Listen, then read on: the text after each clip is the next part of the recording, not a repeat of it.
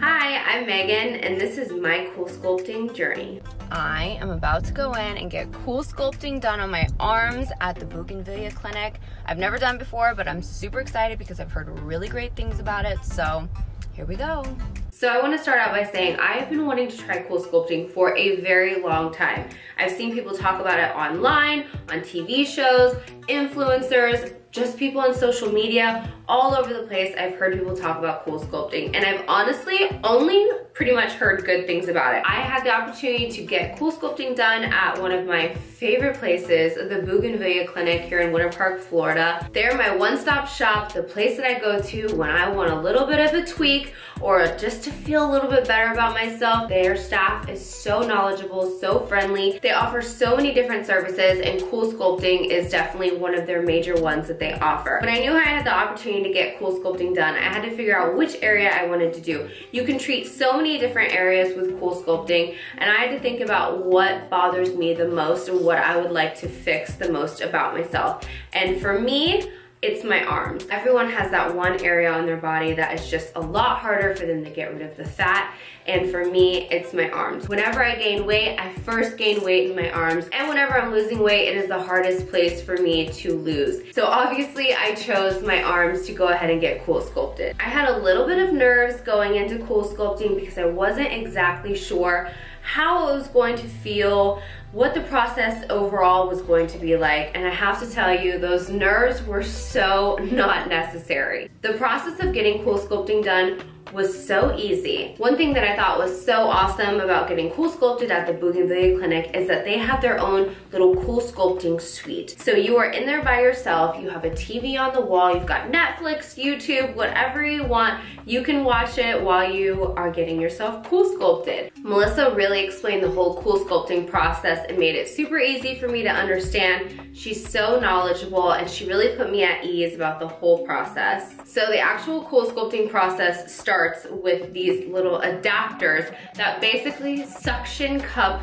your fat into it. It is kind of a weird feeling, I'll be honest. It didn't hurt, but it was weird and just like sucked my fat right up into it. And then Melissa wrapped around these bands that basically kept everything in place for the whole CoolSculpting process, which lasts about 30 minutes. Once it's suctioned to your fat and she starts the machine, basically it just gets really, really cold. It doesn't hurt, or it didn't hurt me at all, and it's not supposed to hurt, but what it does is it gets so cold that it actually numbs that area. So after a little bit, you don't even feel that area that's getting your fat frozen, which can kind of be a weird feeling, but it doesn't hurt. And they also have the ability to be able to do 2 areas at one time.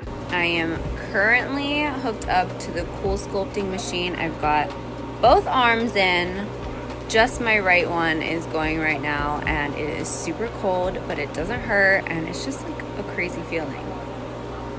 So Melissa explained to me that you really don't see the full results for about 3 months because the fat has to freeze and the fat cells die off, and then your body has to adjust and you have to excrete the rest of the fat out and all of that. So it does take a little bit of time to see the full results. She did warn me that I could possibly bruise, that bruising is something that happens to some people. I actually didn't even end up bruising at all, and what I really loved about it is there was no downtime whatsoever. I actually went home that afternoon and got on my Peloton and worked out, and it was completely comfortable. My arms were still a little bit numb, but it wasn't like it was uncomfortable or hurt or anything like that, which is so great for a mom like me who's looking for procedures that require little to no downtime. From CoolSculpting to Pelotoning.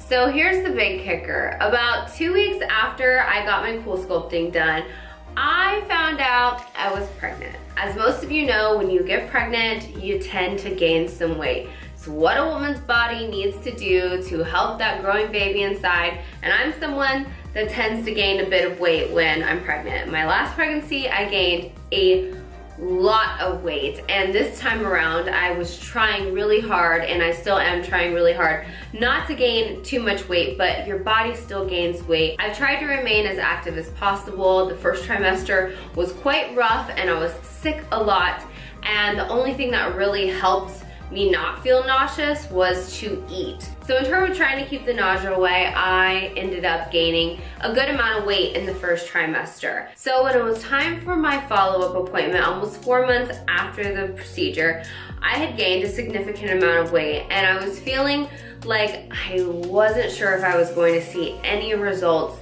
because I have gained weight being pregnant. Melissa took me back, we went ahead and did the after photos, and then we compared the before and after, and I was pleasantly surprised that I could still see some difference in my arms.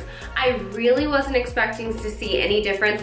Now, I felt that my arms look less jiggly. Underneath here, which was my main area of concern, this was just always the part that I struggle with, that I think a lot of women struggle with, especially this little flabby area. I had noticed, just as the months were going on, that that was a lot less flabby to me, but because I wasn't looking at the before pictures and I hadn't yet taken the after pictures, I wasn't necessarily sure if there was going to be much of a difference. Comparing the before and after pictures and being quite a bit pregnant, I really wasn't expecting to see that much of a difference. So I was pleasantly surprised when I could see a bit of a difference in the before and afters.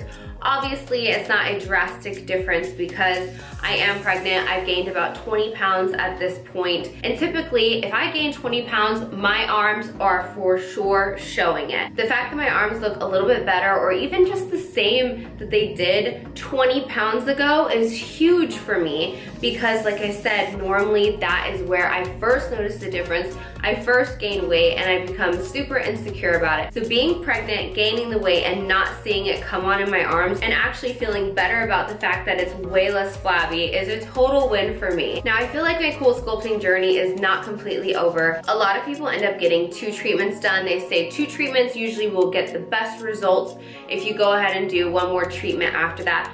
I am obviously pregnant, so I'm not going to get another treatment right now. But after I have this little baby and I start working on getting my body back into shape, I would love to go ahead and get my arms treated 1 more time. But overall, I'm really happy that I tried CoolSculpting. I feel so much better about my arms not being super flabby. I'm just glad the bigger that I get in this pregnancy, my arms are way less jiggly, and that is a huge CoolSculpting win for me.